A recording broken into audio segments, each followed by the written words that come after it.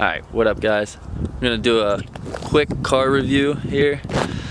I just bought it was like a week ago, I got a 240 SX 1990 2.4 liter.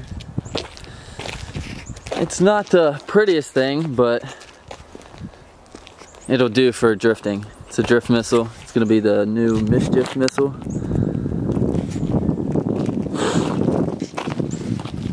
Need a side fucking marker right there. Rims aren't too bad. Perfect for drifting. She needs to go low. Yeah, it's ready for spray paint, so. Is it plastic? I think it is. I think it's plastic.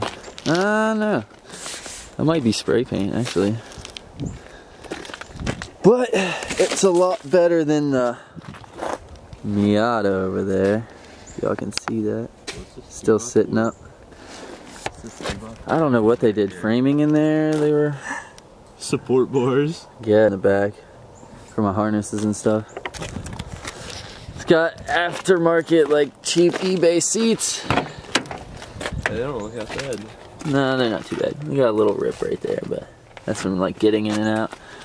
Break out the new. The dash was replaced, so, like, the VIN number was changed. I had, like, a little problem trying to get the title switched over and stuff, but all in all, I think it's perfect for 900 bucks.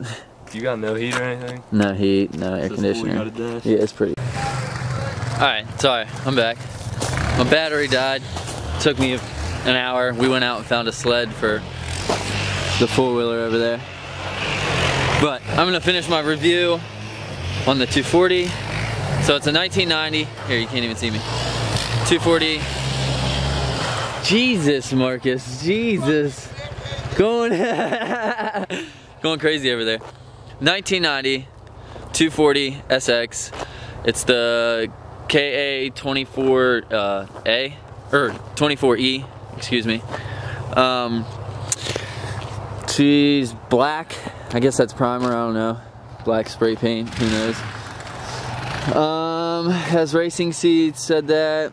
She's fully gutted. I'm just basically gonna get it on the slick track this year. And that's about it. I don't know what else to say about it. Eventually gonna turbo it, probably in the fall sometime. But like, comment, subscribe.